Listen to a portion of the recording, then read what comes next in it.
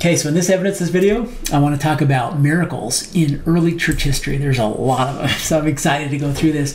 But I do want to mention first, miracles to come. The prophet, President Nelson's first talk as prophet, he said, our Savior and Redeemer, Jesus Christ, will perform some of his mightiest works between now and when he comes again. We will see miraculous indications that God the Father and his Son, Jesus Christ, preside over this church in majesty and glory. And then he gives a warning. But in coming days, it will not be possible to survive spiritually without the guiding, directing, comforting, and constant influence of the Holy Ghost. My beloved brothers and sisters, I plead with you to increase your spiritual capacity to receive revelation. So we see these miracles as miracles. I just saw this Pew Research study that said over the last decade in the United States, the percentage of people declaring themselves as Christians went from 77% to 65% in a decade. So we're living in the last days, the secular trends are continuing to intensify. Okay, but we obviously have to say the Book of Mormon. The Book of Mormon is the miracle of the restoration, right? So that is the greatest witness of all, the greatest miracle. And I did, one of the recent videos I did, it was called Match It. And just the statistics, it's hard to wrap your mind around it. 65 days, third grade education, and straight dictation with no notes. It's hard to even comprehend. And then if you were to truly match it, you'd have to match the sacrifice people have made as a result of that book, which are all these evidences videos I'm doing, talking about all these statistics of people serving their time, the tithing payment, all, the welfare run, the missionaries, 1 million missionaries in the church, full-time, paying their own way, all those kind of things. It's just amazing. Okay, so now let's talk about Joseph Smith's visions. And I did a video on the people who experienced visions, not Joseph Smith. And it was one of the first videos I did. Sorry for the poor production quality on some of those early ones, but it was called How Could They Have All Lied? So it was about divine manifestations or visions that others had outside of Joseph. But let's look at Joseph's that he had. Seeing these, look at the number of individuals that have appeared to Joseph Smith. This is a great piece put together by Brian Smith, published on BYU Religious Studies Center. Look at the names on here. It's a great resource, too, for the references and maybe why, what the purpose was, with the keys restored: God the Father, Jesus Christ, Moroni, John the Baptist, Peter, James, and John, Moses, Elias, Elijah, Adam, Noah, Raphael, various angels, Lehi, Nephi, Mormon, and 3 different unnamed angels. Then he went on with a kind of a second list of others that are acknowledged to have appeared to Joseph, not necessarily maybe related to restoring keys or purposes that we know of, but Abel, Seth, Enos, Canaan, Mahalalel, Jared, Enoch, Methuselah, Lamech, Eve, Abraham, Isaac, Jacob, Joseph, son of Jacob, 12 Jewish apostles, 12 Nephite apostles, Alvin Smith, Joseph's deceased brother, Paul, Alma, and Satan and his associates. So several miracles from Joseph's parents and grandparents. So his mother, 3 years before Joseph was born, his mother Lucy was dying from consumption where they were living in Vermont. And she records this: my husband came to my bed and caught my hand and exclaimed as well as he could amidst sobs and tears, "Oh, Lucy, my wife, you must die. The doctors have given you up, and all say you cannot live." I then looked to the Lord and begged and pled that he would spare my life, that I might bring up my children and comfort the heart of my husband. Thus I lay all night, sometimes gazing gradually away to heaven, and then reverting back again to my babies and my companion at my side. And I covenanted with God that if he would let me live, I would endeavor to get that religion that would enable me to serve him right, whether it was in the Bible or wherever it might be found, even if it was to be obtained from heaven by prayer and faith. At last a voice spoke to me and said, "Seek and ye shall find, knock and it shall be opened unto you. Let your heart be comforted. Ye believe in God, believe also in me." That was very cool. And then you may know about Joseph's grandfather on his paternal side, Asel Smith, and a prophecy. And you can read the whole thing if you want here. I'm just going to read the underlying part there. It says, "It has been borne in upon my soul that one of my descendants will promulgate a work to revolutionize the world of religious faith." And then right before his death in 1830, He says that Joseph was indeed the prophet he had long known would be born into his family. Okay, Joseph's life's preserved until his work was finished. So I did a video on Joseph's divine intervention in Joseph's early life, but just two quick things from that. His leg surgery. This was miraculous. You know, he had this typhoid fever. It went into the bone. Osteomyelitis it's called. And the only person that could save, and it was amputation was the treatment for this, but there was one doctor that could do this experimental procedure. It was 5 miles away at Dartmouth College. And he was the only one in the country. And he was not supposed to be there. He was supposed to be in Yale setting up their medical school. And because his family got the typhoid fever, he was staying there at that time. So he came and did this. And he was the only one for about 100 years that could perform this operation. So it's very fascinating. And then there was an assassination attempt on Joseph's life 2 months before the first vision. That's pretty stunning. So I talk about that in that video. It's one of the very first videos that I did on there. And then think about Joseph's life being saved by a non-member, Alexander Donovan. So Brigadier General Alexander Donovan stands up to his superior, General Lucas, who holds, this was in Far West, you know, they bring in this big militia, and they say they're going to wipe everyone out, and they have this court-martial at midnight. It was illegal the way they were doing all this, and gave the order for Alexander Donovan to shoot Joseph Smith in the town square in Far West at 9 a.m. the next morning. He says, "It is cold-blooded murder. I will not obey your order." And he says, "If you do it, I will hold you responsible before an earthly tribunal, so help me God." That's the exact quote there. So phenomenal. That, and Joseph stayed alive because of Alexander Donovan. That's what led to then Liberty Jail. They're there awaiting a fair trial, even though this is just completely ridiculous. What's happening here, 4.5 months, they're in Liberty Jail. The day that they're essentially allowed to escape, their jailer and the guards essentially knew that this was just basically a sham, and it was a venue change, and they allowed them to escape. The day that happened was April 6th. It meant nothing to anybody, the guards or anybody else, but you know it meant a lot. That's a special day in church history. And so it meant a lot to Joseph, and those people was a sign from God for them. And then how about this? Joseph knew that he had at least 5 years to live going into Liberty Jail.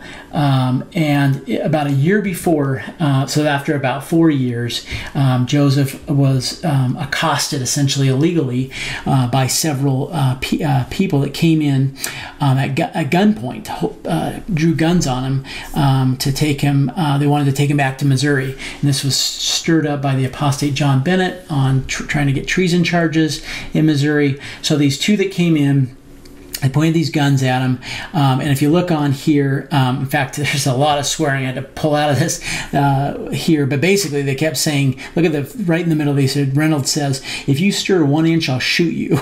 And Joseph says, "I answered, I am not afraid of your shooting. I'm not afraid to die." I then bared my breast and told them to shoot away. "I have endured so much oppression. I am weary of life, and kill me if you please." And then down there, he says, "If you say another word, I will shoot you." He says, "Shoot away. I'm not afraid of your pistols." And after he was accosted and transported, started to be transported, he says, he wanted counsel. He says, "You shan't have counsel. One more word, and I'll shoot you." And then Joseph says, "What is the use of this so often?" Said I have repeatedly told you to shoot, and I now tell you again to shoot away." He was that confident knowing he was going to live. So, praise him. The Nauvoo Legion intercepted Joseph and freed him there. So, okay, so miracles in producing the Book of Mormon. So David Whitmer, probably know this famous story, this miraculous intervention in farmer. So Joseph and Oliver, they needed to get out of Harmony, where they were in Pennsylvania, and so Oliver was friends with David up in Fayette and requested his help, but they needed him to come and get him. Well, it was right during this critical time in their farming. The dad, Peter, says, "No, we got to do this work. If we can get it done, then you can go." And then the next morning he walks out and all this work had been done. In fact, Elder Gary Stevens spoke at Education Week in 2019 here and showed a new video the church put out on this miracle. It's really interesting. So then, as he's coming down, the miracle with Oliver, he's actually seeing David come in the seer stone. In fact, this is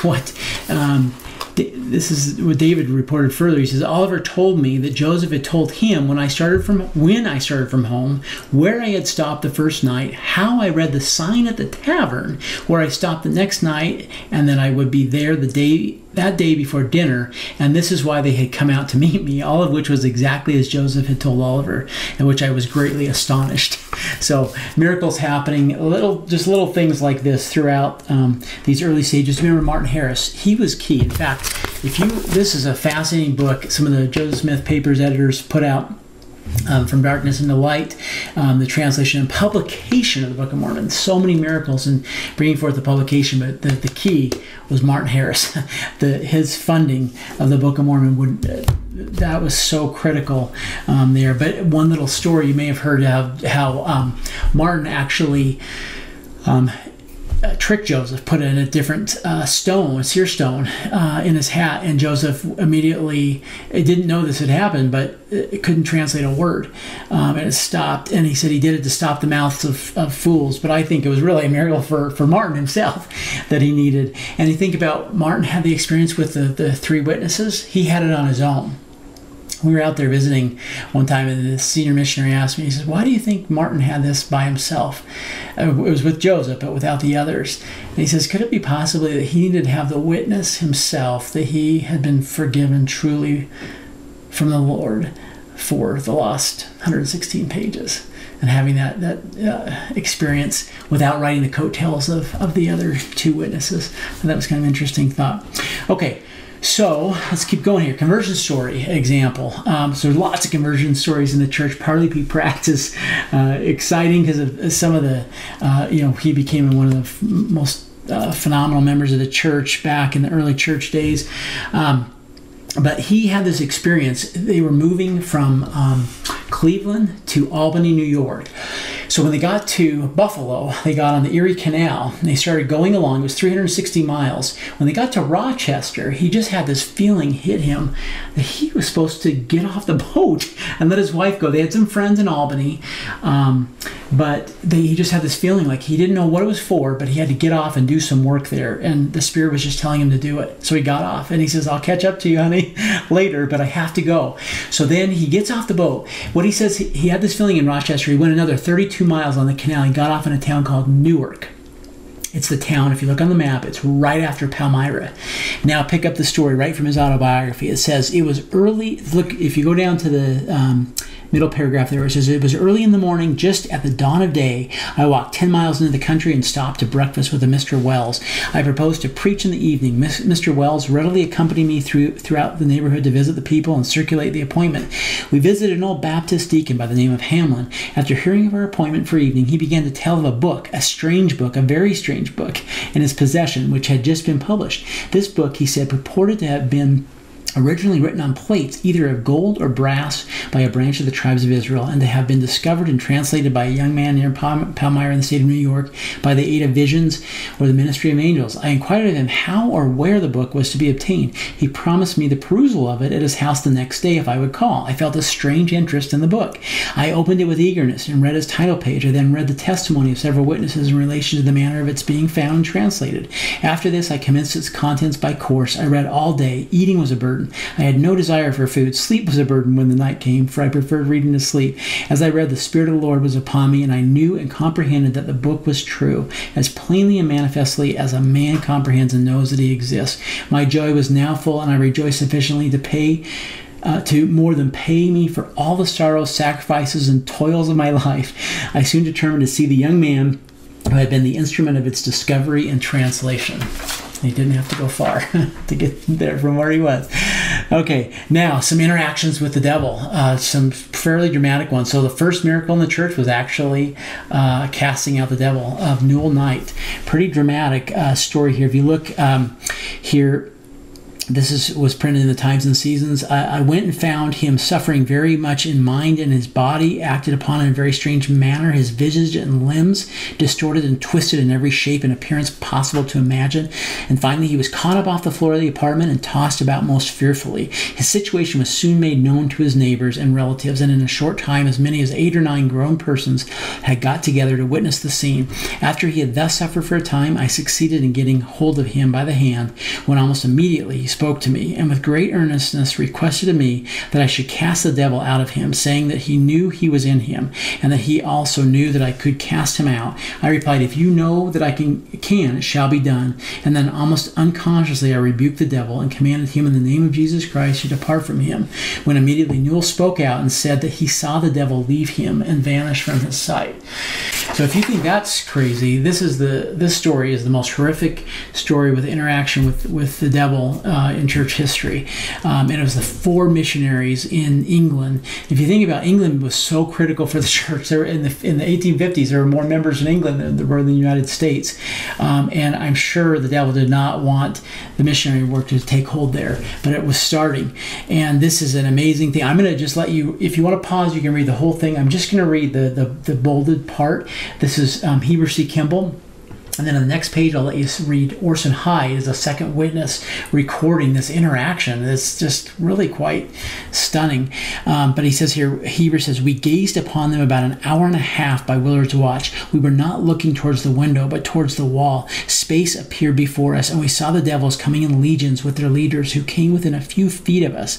They came toward us like armies rushing to battle. They appeared to be men of full stature, possessing every form and feature of men in the flesh, who were angry and desperate. And I shall never forget the vindictive malignity depicted on their countenances as they looked me in the eye." They're pretty stunning. And then here on this, if you want to pause, you can read Orson Hyde's up at the top there, additional details. And then listen to this experience Heber has talking with Joseph. He says, years later, narrating the experience of that awful morning to the prophet Joseph, Heber asked him what it all meant and whether there was anything wrong with him that he should have had such a manifestation. "No, brother Heber," he replied, "at that time you were nigh unto the Lord. There was only a veil between you and him, but you could not see it. When I heard of it, it gave me great joy, for I then knew that the work of God had taken root in that land.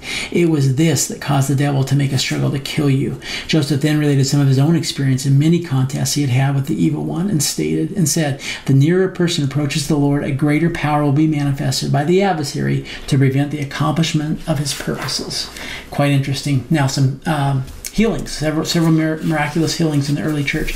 So you may remember Elsa Johnson's arm in Kirtland. Her son Lyman Johnson had joined the church, and her and her husband John had gone up to visit the prophet. They had been studying the Book of Mormon, and she had this crippled arm.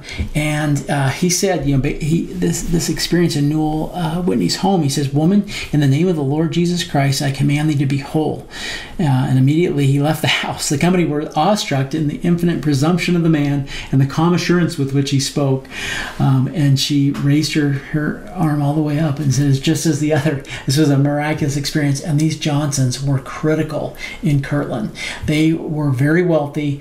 They actually had Joseph come live with them, and Sidney down there to help with the School of the Prophets, having space for that, for the inspired revisions to the Bible that Joseph was involved in, and many revelations were received there. The famous section 76 of the 3 Degrees of Glory happened there in that home. So if you go on a church history tour, go down there to Hiram, Ohio. It's about 30 minutes outside of Kirtland. But that amazing story happened there.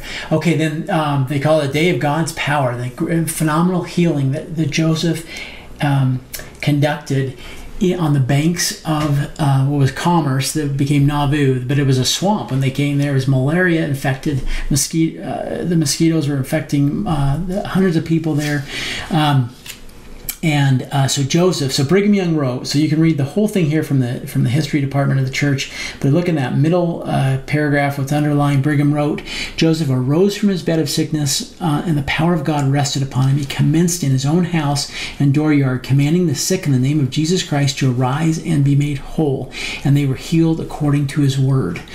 Then look what happened. Wilford Woodruff, same day, while they were waiting to cross the river, a man asked Joseph for help. Wilford recalled, a man came to Joseph and asked him if he would go about 3 miles and heal 2 of his small children who were twins, about 3 months old, and were sick nigh unto death. He was a man of the world. He had never heard a sermon preached by a Latter-day Saint. Joseph said he could not go, but he would send a man. After hesitating a moment, he turned to me and said, "You go with this man and heal his children," at the same time giving me a red silk handkerchief, and said, "After you lay your hands upon them, wipe their faces with it, and they shall be healed. And as long as you will keep that handkerchief, it shall ever remain as a league between you and me." I went and did as I was commanded, and the children were healed. You can see this red handkerchief in the Church History Museum there. So, and then Don Carlos Smith and George Albert Smith were sent out by Joseph to heal. They healed about 60 other people throughout Nauvoo. So it was a phenomenal day in the history of the church. Here's an example, just a healing of a deaf girl by elders in early church history, just common elders. But they put this statement here: "Be it known that on or about the 1st of December last, we, J. Shamp and Margaret Shamp of the town of Botvia, Genesee County, New York, had a daughter that had been deaf and dumb for 4.5 years and was restored to her hearing, the time aforesaid, by the laying on of the hands of the elders, Nathan Knight and Charles Thompson of the Church of Jesus Christ of Latter-day Saints, commonly called Mormons, through the power of Almighty God and faith in the Lord Jesus Christ, is believed and practiced by them in these last days." Okay, and then Amanda Smith, you may recall this famous story after the awful Hans Mill massacre. She lost her husband, she lost her son, but her youngest son, Alma, had had his hip blown off.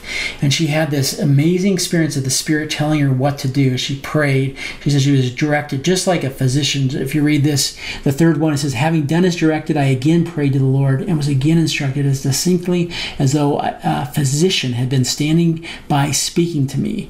Nearby was a slippery elm tree. From this I was told to make a slippery elm poultice and fill the wound with it." And so she put that in her son's wound and was told to have him lay down. And she laid on his face for 5 weeks until literally a gristle had grown in the place of the missing joint and socket, which remains to this day as a marvel to physicians. I think that's a phenomenal story. And the power of the revelation given to a mother. Another woman receiving revelation along. So let's talk about some pioneer miracles. On the trek west, Mary Fielding Smith, her ox died, and she was a widow, and the captain was complaining that they were now going to have to take care of this widow, so she went and she got some anointing oil, consecrated oil, and she asked her brother Joseph and James Lawson to administer to this fallen ox, believing that the Lord could raise him, and they did, and the ox was restored to life. Quite fascinating.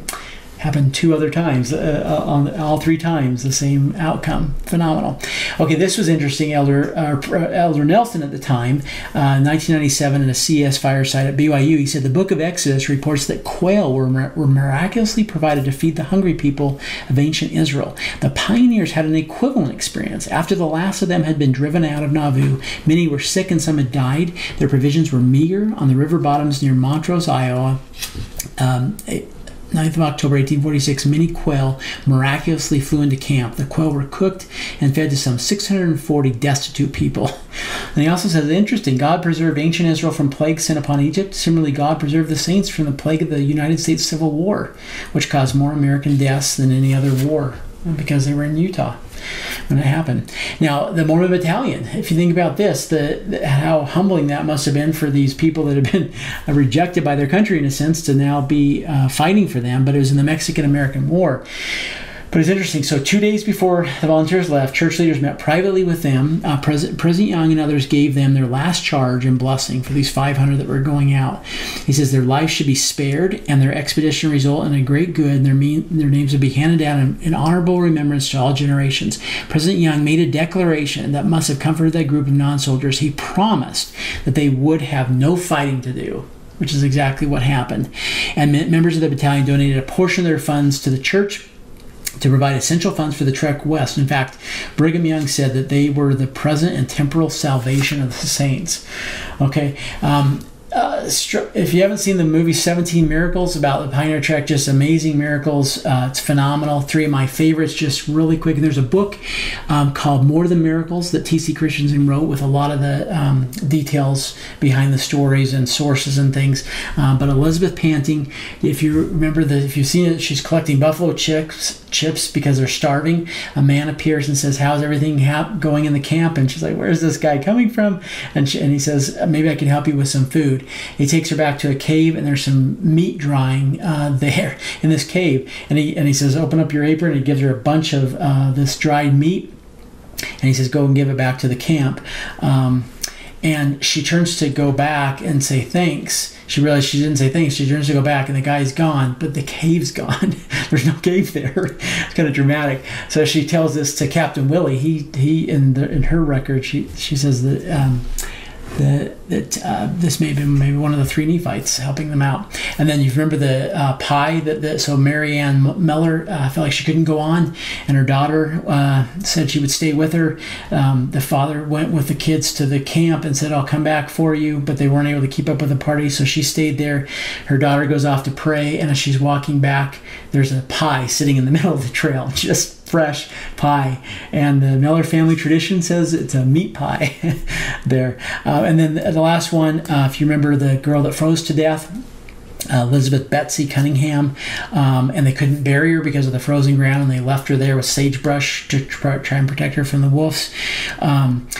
So then after traveling about half a day, the mother remembers the promise she had in Scotland that all of her children, if she was faithful, all of her family would reach Zion in safety. She remembers this, and they go back there. Everyone thinks she's crazy. They go back. They carry her back to camp. They drip some hot water on her foot and get a little reaction of the limb, and then they realize that we're bringing her back, and they keep working on her, and she comes back to life.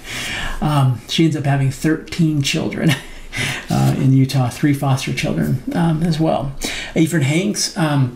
So another movie T.C. Christensen did, Ephraim's Rescue. He talks about this power that Ephraim had also to heal, and this amazing, I'll just let you pause if you want to read the story, but this is phenomenal. He heals this woman that had died and walks in. He spends 2 hours in the room.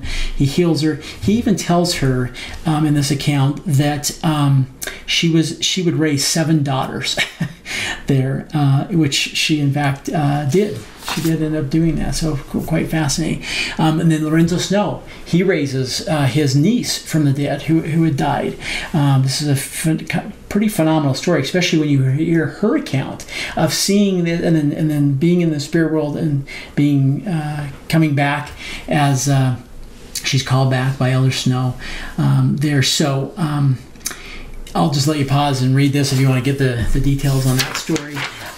Okay, the work succeeded against all odds. You think about in the Doctrine and Covenants, almost half of it we have today because of 2 brave teenage girls, the Rollins sisters. So Mary Elizabeth, who was 15, Caroline was 13.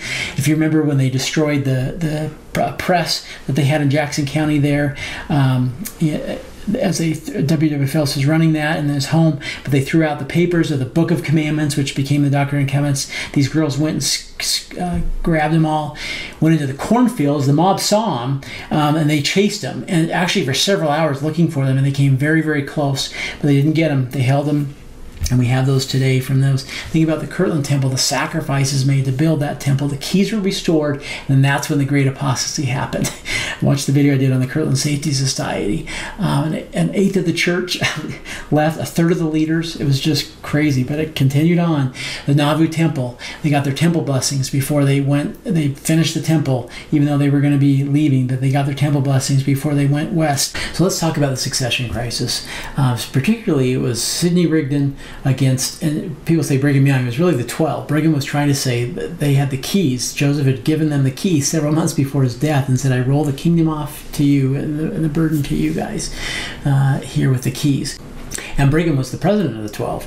So he was representing the 12. So in that meeting that's become very famous, August 8th, 1844, Sidney Rigdon's there, Brigham's there.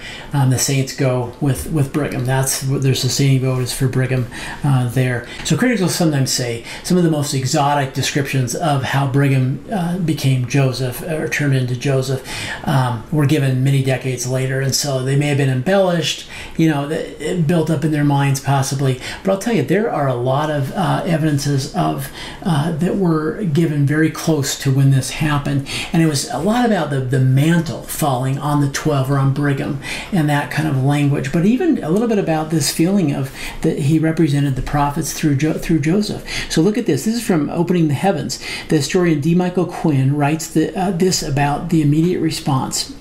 There were contemporary references to Young's transfiguration. The Times and Seasons reported that just before the sustaining vote at the afternoon session of the August meeting, every saint could see that Elijah's mantle had truly fallen upon the 12. Although the church newspaper did not refer to Young specifically for this mantle experience, on November 15, 1844, Henry and Catherine Brooke wrote from Nauvoo that Young favors Brother Joseph both in person, manner of speaking, more than any person ever you saw, looks like another. 5 days later, Ezra Hinckley referred to Brigham Young, on whom the mantle of the prophet has fallen. If you look at this, December 8th, 1844, this quote here, if a man had been blinded, he would hardly have known if it were Joseph. So this was the feeling that was going on there in Nauvoo, that some of these things. Wilford Wood wrote to the saints in England in February 1845. He says, it was evident to the saints that the mantle of Joseph had fallen upon him. And then I love this one. Ezra T. Benson, who was present at the meeting, later recorded in his autobiography that many said when they heard Brigham talk that it was not Brigham's voice but the voice of Joseph. Now notice, Benson made no claim to having seen the transfiguration himself, but evidently heard others discussing their experience, which he seems to have accepted without question. So it's interesting, and maybe some people had quite miraculous experiences and others didn't. I think maybe, what about the 12? Think about the 12 being sustained. Would they have had this? They were the ones being sustained in a sense. So there may have been a mixed experience there, and those that needed to have the miraculous nature maybe had it. Now, why wouldn't they record it so closely to the event? In this book, Opening the Heavens, I'll just let you pause it if you want to see all these different reasons possibly why. I like the last two on here, though. Most of the ordinary folk did not keep records, but particularly the last one. Others may have not fully appreciated the pivotal importance of the meetings of that day and of the mantle experience until later in their lives because of the very personal nature of a spiritual experience. Some saints may have been reluctant to record their impressions. In a letter to Elder George Gibbs, Benjamin F. Johnson explains, quote, so deeply was I impressed with what I saw and heard in the Transfiguration that for years I dared not tell what was given me of the Lord to see. But when in later years I did publicly bear this testimony, I found that others had testified to having seen and heard the same. But to what proportion of the congregation that were present, I could never know. But I do know this, that my testimony is true. And then it finishes, by the time they recorded their experiences, the church's progression under President Young's leadership and the accounts of others who had attended the meeting had helped to validate their experience, and testifying to its reality had become an honorable activity. And then think of this. The saints voted with their feet.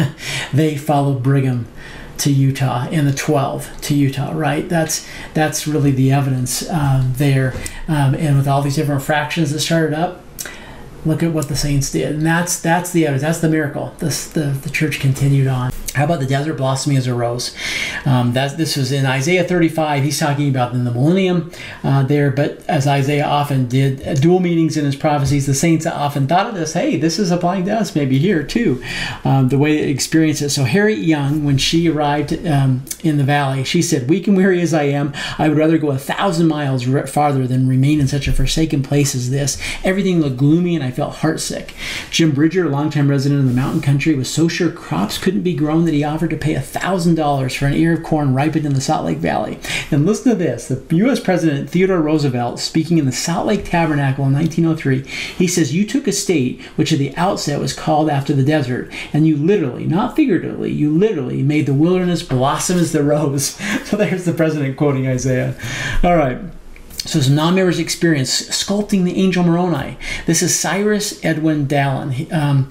Because he was not a Latter-day Saint, he originally turned down the request to sculpt the angel in 1893 when the Salt Lake Temple was completed. He later changed his mind and once wrote that his experience with the project brought me nearer to God than anything I ever did. It seemed to me that I came to know what it means to commune with angels from heaven.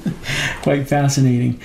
Okay, so now also another miracle that critics sometimes point to is Wilford Woodruff experiencing the Founding Fathers. So this is under the category of divine help with temple work. And here, there was a book actually written called Visions of Freedom from Michael de Groot. And he wrote a great piece in LDS Living on what you didn't know about the Founding Fathers temple work story. And the point that he makes is that so the critics say that baptisms had already happened for these Founding Fathers in the endowment house. What Wilford Woodruff is pointing to is the key was they wanted their endowments done. That was really the key. And the surprising thing, as he points, is he decided he would inaugurate their temple work by redoing their baptisms. It was the standard practice at the time for people to be rebaptized before they went through the temple for their endowments. And also they had started doing endowments for the dead in the St. George Temple in that year, in 1877. This experience with Wilford Woodruff happened in August 1877, and they had these living endowments in the endowment house. You experienced that for years, as the Founding Fathers had said. But he says, where is the work done for us there? So it's interesting. Now listen to this. As I flip the page here, you can again pause and read the details of this. But in April 1898 General Conference, he says, men are here that know of this. Brother John McAllister, David Cannon, James Bleak, Brother McAllister baptized me for all these men, and then I told these brethren that it was their duty to go into the temple and labor until they had got endowments for all of them. They did it. Would those spirits have called on me as an elder in Israel to perform that work if they had not been noble spirits before God? They would not. So I think that's kind of cool. But also critics, like I said, they'll say, oh, Wilford Woodruff was lying about this. Well, no. Read the whole details and you'll understand. But it's a little different than you might have thought. It's the endowments were the focus. Okay, July 1987, Ensign. Phenomenal story that happened back in 1884 to Elder Ballard's family, and he verifies this. And this is in the July 87 Ensign. He says, in England, I was able to verify some details of an event that has become one of the great genealogy stories in the church. As the Logan Temple was being dedicated on May 18th, 1884, Bishop Henry Ballard, my great-grandfather, was at home writing temple recommends. His little daughter brought him an English newspaper that had been handed to her by two strangers in the street. It was the Newbury Weekly News of May 15th. A story in the paper contained names and other genealogical data for more than 60 people then deceased from Henry Ballard's birthplace, Thatcham, England. Later, after the temple work was done, it was learned that many of these people are related to the Ballards. I visited the Newbury Weekly News and verified that the newspaper had never been postdated or mailed out early. I held the issue of 15th May 1884 in my hands and photographed it. There is no mortal way that in 1884 it could have reached Logan from Newbury within 3 days. England to Logan in 1884. No, in 3 days. Now, you may have heard about the second rescue, they call it, that happened. So this was in 1991. The president of the Riverton, Wyoming stake, Scott Lorimer, felt the Spirit guiding him that he felt like they needed to do something, a project for the handcart pioneers. And then he found out that they hadn't had their work done, their temple work. And in fact, it was stunning, the statistics. He found that 83% of those that died had not had their temple work done. 52% of those that arrived in the valley had not had their work done. So they took it on them as a stake to do it all. Even though it was a 6-hour drive to the Ogden Temple, that was the temple they had to go to then, 6 hours each way, and they did 4,000 total ordinances as a stake. And it became known as the Second Rescue. Okay. And then the last is the restoration of the Nauvoo Temple. Oh my goodness, this is just stunning. And in fact, this video is going on so long, I'm sorry. But they found these plans. It was so miraculous. Back in, it was 1948, just two missionaries tracting in the Mojave Desert. And they end up going into this house who is the grandson of William Weeks, that was the architect for and they were not members, but they had the old architectural plans. They became friends with these missionaries and gave them and said, we want you to send these to the church headquarters when you go home. He brought it, and the church was so grateful. And then this amazing thing, I'm going to link to this video. It's a 5-minute video that the history department put out of how 2 years before President Hinckley announced the temple, it's this miraculous discovery in this museum in Cedar City of this daguerreotype, but it was, you couldn't see it. But he just said, what is this? And it was framed. It was by the Daughters of Utah Pioneers, and they asked if they could borrow it to try and restore it. There was this new technology to clean it. And he says it is the most crystal clear, without blemish, that you could ever imagine, to help them truly see what the temple looked like back then. It's just phenomenal stories, really exciting. Sorry for how long that was, but don't you think it was worth it? So I hope you enjoyed this video. Lots of evidences of the restoration. Thank you.